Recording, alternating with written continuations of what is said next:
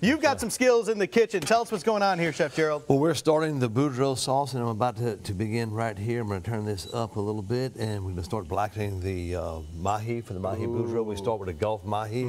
We use our own That's Good, Yeah blackening spice that we developed ourselves. That stuff is legit. I've got some at the house. You got to check it out. I'm going to season this up real quick for your viewers. I wanted to tell them when you season this, season the skin side.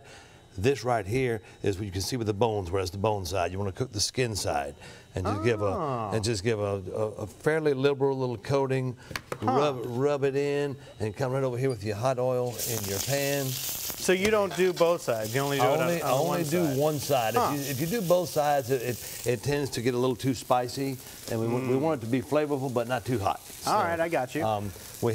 We started the sauce right here. All I'll put right here is my butter, and I'll put the bell pepper and the onions. And right now I'm going to go ahead and start adding some of the seasonings and garlics and things like that to get it going. So, hey man, it is smelling so good in here. So we wanted to tell the folks at home about something pretty impressive, Chef Gerald. Tell them what's going on with this award you guys just won. We were very fortunate that Red Book magazine, in conjunction with Yelp, rated the top seafood restaurant in every state in the union.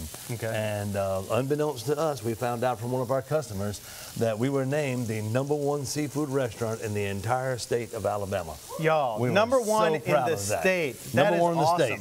And one of the great things, too, about Yelp is it's based on people's reviews. It's not as subjective because they tally review after review after review. And when those add up, you guys are in the top spot. That's incredible. That's right. We're a solid 4.9 on Yelp, Facebook.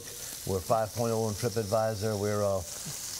We've been very fortunate that our customers have taken the time to get out there and give us the reviews and give us the accolades. So we work hard. We have a great staff at the restaurant. My wife and I are very proud of it, all they have done to help us, because we certainly can't do it by ourselves. And I can attest to that. I had a chance to check you guys out recently because I was over in the Robertsdale area, and man, we had such a great time. My kids loved it, my wife loved it, I loved it as always, but I knew that from your time here on the show. So we were so grateful to go check it out and try all this good food. Now tell me a little bit about this dish. Is this one of your favorite dishes that you guys do? This is a very popular dish for us. Anything we do with this Boudreaux sauce is very popular. But this right here we developed several years ago. We just blackened the Mahi and cover it. This is the finished dish right here. Man. We cover it with that shrimp and crawfish cream sauce. And we do this on several different dishes as well. But this particular one is one of the most popular items on my menu. Boudin balls in the house? Fried boudin balls. That is an old staple. Since we opened the restaurant over 5 years ago, it's my national recipe. It's an old staple here on Studio 10 too, because throughout the show, as we take more and more shots of the boudin balls, I think that's one of Joe's there's favorites. less and less boudin balls on the plate.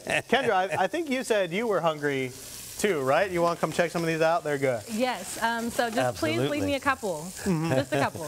We'll try to save you some. Thank you. Welcome back to Studio 10 and happy Monday. I'm a very happy camper on this Monday because we are about to eat Cajun food, which is one of my favorites. And we're talking about a certain cream sauce. And if you put sauce on anything, cheese and some type of cream sauce, I'm happy.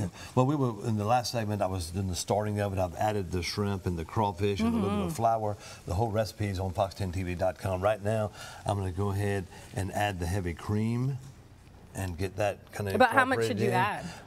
For this recipe, I believe it calls for about a cup and a half on the recipe. You just kind of eyeball it? I kind of eyeball it. We're going to turn the flame up on this in just a second. Okay. And we're going to let that reduce. And once it reduces, it'll kind of thicken on its own. Gotcha. And you'll kind of be able to tell when it's nice and creamy.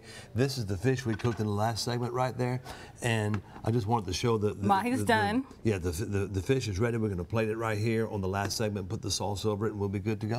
See, okay, for the people who are like me, I'm very nervous when it comes to cooking fish because I feel like it's such a delicate process. Like with chicken, you can, Well, let me show you. You just, when we put it on the last segment right here, if you look at it, if you just take your finger, you see how you push and it flakes apart? Right. When it flakes a little bit, especially this type of fish, a Mahi or a cobia or even a catfish and grouper. When you kind of touch it to the touch and it's soft and it flakes apart, it's okay. cooked. Okay, so the touch test. Now we know. Fish cooks very quick. You don't want to overcook it; it'll dry out on you really Yes, and I've done that once or twice, but it's okay. Moving back to this sauce. Now you call this the Boudreaux sauce. We call this Boudreaux shrimp and crawfish cream sauce. Just Love a little it. concoction we came up with a few years ago.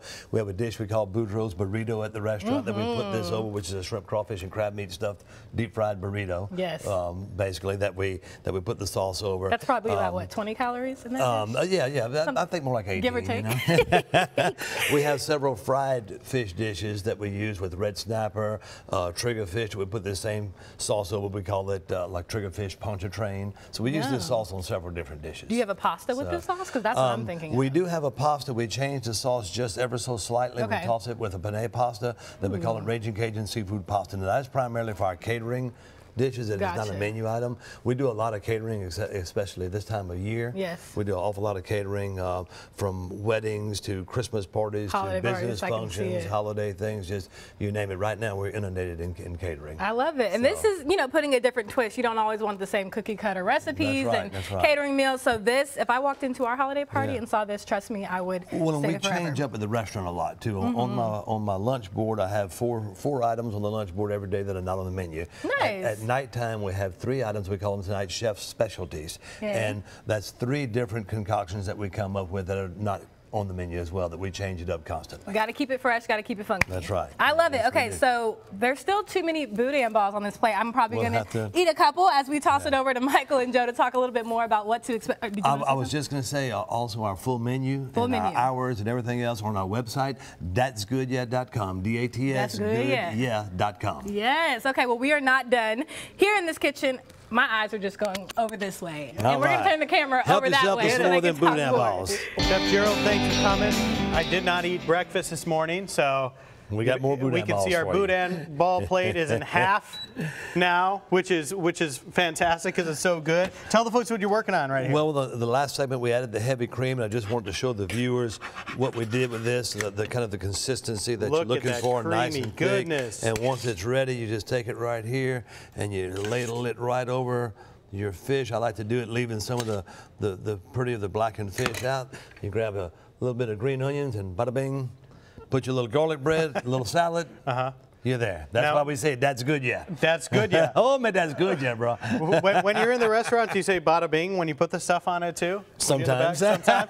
You never know. We have fun in the kitchen. Me and the guys have a great time. That's awesome. And speaking of a family-owned business, you guys have been doing great. If you missed it at the start of the show, you just got a huge award. Tell the folks about that.